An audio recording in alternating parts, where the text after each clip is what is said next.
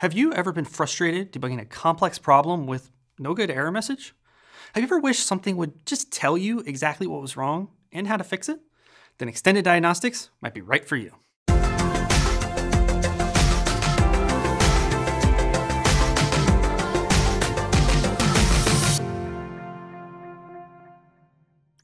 Howdy, my name's Doug Parker, and I'm an engineer on the Angular tooling team. I'm here today to give you an NG update about how Angular's new Extended Diagnostics feature will simplify and streamline your debugging process. Extended Diagnostics are a new feature in the Angular compiler which flags coding patterns known to be error-prone. This is done by emitting detailed warnings during the build. It is also highly configurable and fits into your team's existing processes. Consider this example where I want to display the user's favorite fruit. I've got a favorite fruit component with a two-way binding to accept the name of a fruit and display it. I'm using this in a separate banana component to display my favorite fruit, bananas. So I'm passing in the string banana to this two-way binding so it can be displayed to the user. Now, let's check out what that looks like. Oh no, the app is trying to show my favorite fruit, but banana disappeared for some reason. Well, let's check for an error message in the console. There's no error message there either? What could possibly be wrong, and how can I figure this out without any more information? Well, as of Angular 13.2, you'll now see a warning on the banana component. The Angular compiler clearly calls out that something is wrong with my template binding and gives a detailed error message explaining exactly what's wrong. In this case, my two-way binding was backwards. We call this the banana in a box error because the banana, referring to the parentheses, should go inside the box, referring to the brackets. You see, it looks like a banana and it's in a box. It's clever, trust me. Rearranging the parentheses and the brackets removes this warning and fixes my application. Now I can tell the whole world about my love for bananas. Banana in a box mistakes like this are easy to make yet hard to debug. And this was a simple example, but imagine the same mistake in a large component with 5 inputs, a dynamically computed fruit value coming from a service, and passing through several pipes. It could take hours of trial and error to narrow down the issue. The Extended Diagnostic cuts through the noise and gets right to the problem. Now you might wonder why the compiler flags a banana in box mistake as a warning and not a hard error. The reason for this is because getting the two-way binding syntax backwards is technically valid. It's actually an event binding with a name that just happens to start and end with brackets. This could happen with native DOM elements or custom web components. Extended Diagnostics can catch these kinds of coding patterns, which are technically valid, but highly error-prone. Cases where you think your code is doing one thing, but it's actually doing something completely different. We've got one more Extended Diagnostic for you to check out.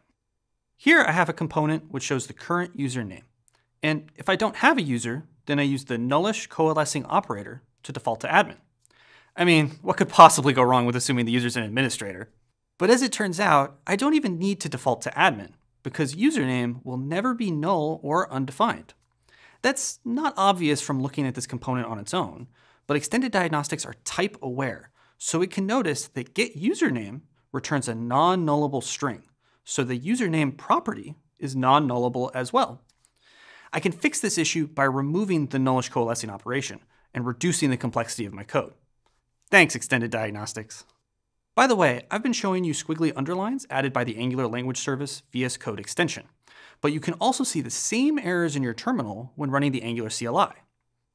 Now that you have a better understanding of Extended Diagnostics, let's talk about how they can be configured. By default, Extended Diagnostics are displayed as warnings and don't block your development workflow.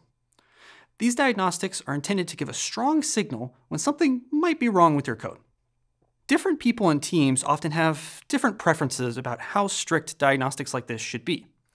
So while Extended Diagnostics are warnings by default, you can configure them to whatever severity is right for your project. To do this, open your tsconfig.json file and add an Extended Diagnostics object under Angular compiler options. Now add a checks object, which allows you to list out specific diagnostics and what severity you want to use for them. In this case, we're treating a banana in box diagnostic as a hard error, which fails the build. Meanwhile, any nullish coalescing issues are suppressed and ignored entirely. Now my build fails from the banana in box error, while my nullish coalescing issue is hidden. You can also specify a default severity to use for any diagnostics not explicitly listed, with the default category option. For example, I get two-way bindings wrong all the time, so I appreciate banana in a box being a hard error. But other diagnostics might not be as critical, so I can suppress all others and reduce the noise in my terminal. Now, custom severity is awesome, but often developers want a middle ground. I know I like a local workflow that's relaxed, flexible, and doesn't get in my way. But I also appreciate a code base with strict enforced standards, which avoids these kinds of error-prone patterns. I don't care about a useless nullish coalescing operator when I'm aligning CSS, but I do care that my reviewer doesn't see all my messy temporary code. So here's a neat trick you can do with the Angular CLI to get forgiving local builds and strict continuous integration, or CI builds. First, make a new file called tsconfig.ci.json in the root of your project. Then make it extend our existing tsconfig.app.json and set your favorite extended diagnostics to error. This means we now have a tsconfig identical to our existing one, but with extended diagnostics overridden to be more strict. Second, open your angular.json file and find your build target. This likely includes some initial configurations like production and development, which override certain options in that builder. Add a new configuration called CI, which overrides the tsconfig option to point to our new tsconfig.ci.json. You can now add the -- configuration CI option to the Angular CLI, and it will build with your new tsconfig using stricter options. But since this isn't the default, plain CLI commands like ngserve will continue to treat these diagnostics as warnings. Finally, update your CI jobs to include configuration CI to enforce consistency for pull requests, while leaving your local development workflow flexible and keeping you in the zone. If you're like me and prefer to make things as strict as you can, you might be tempted to use default category error. This is a great option, but keep in mind that the Angular team may introduce new extended diagnostics in minor release versions, meaning it won't perfectly adhere to semantic versioning. Check out our docs for more information on this particular edge case. Now, I know what you're thinking. Extended diagnostics kind of sound like linters, formatters, or other static analysis tools, and I already have those set up, so how does this help me? Well, we're also big fans of those tools, and many inspired a lot of the design here. But there are a few important differences to call out. Linters in particular are an interesting comparison, so let's break that down a little bit.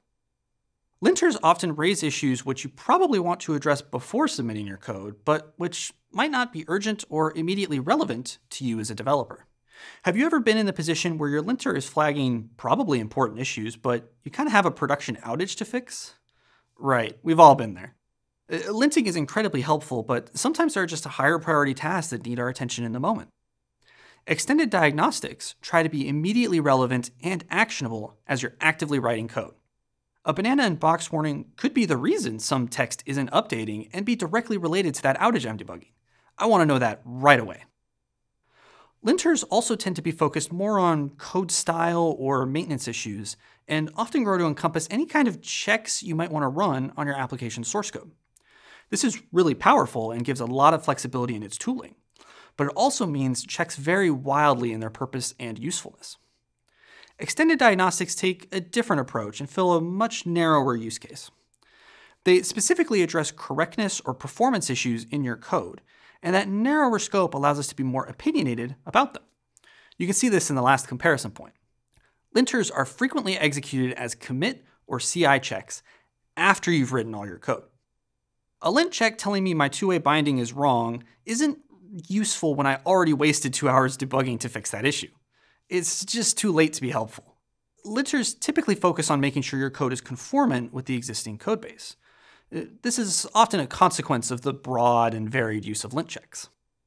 Because extended diagnostics are narrower in scope, the compiler can comfortably escalate them to you earlier and trust that they will be relevant to your current work. Now, we know that many developers enable plugins for their IDEs to enable lint warnings in editor, and that's a great option.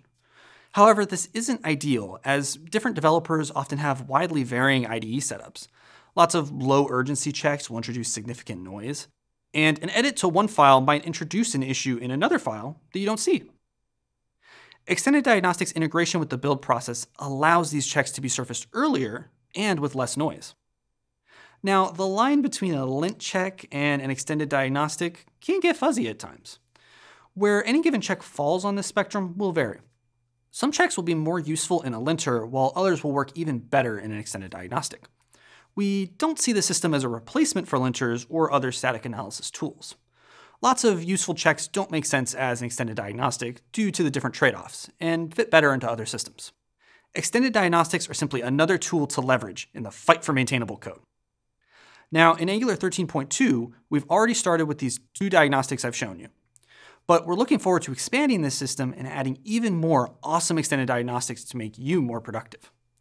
Some initial ideas of what these diagnostics could look like include requiring triple equals comparisons in Angular templates.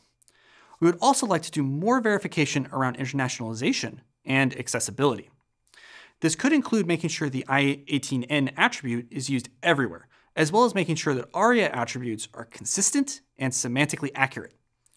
We're also hoping to do performance improvements by requiring router link on anchor tags and rejecting negated async pipes. Links to all of these and more are in the description. Check them out and don't forget to upvote anything you really want to see. This helps us prioritize the most valuable checks and motivates us to make them happen. Did you notice anything missing in that list? Maybe a cool idea for an extended diagnostic that you want to see? We'd love to hear about it. Slide to our GitHub issues and make a feature request. We'll be happy to take a look. Now, this isn't the end of the story for extended diagnostics. We're working on adding support for VS Code Quick Fix and custom diagnostic support so you can write your own checks. We're looking forward to a world where you can ng-add your favorite library and immediately get comprehensive error checking to make sure that you're using that library in the best possible way.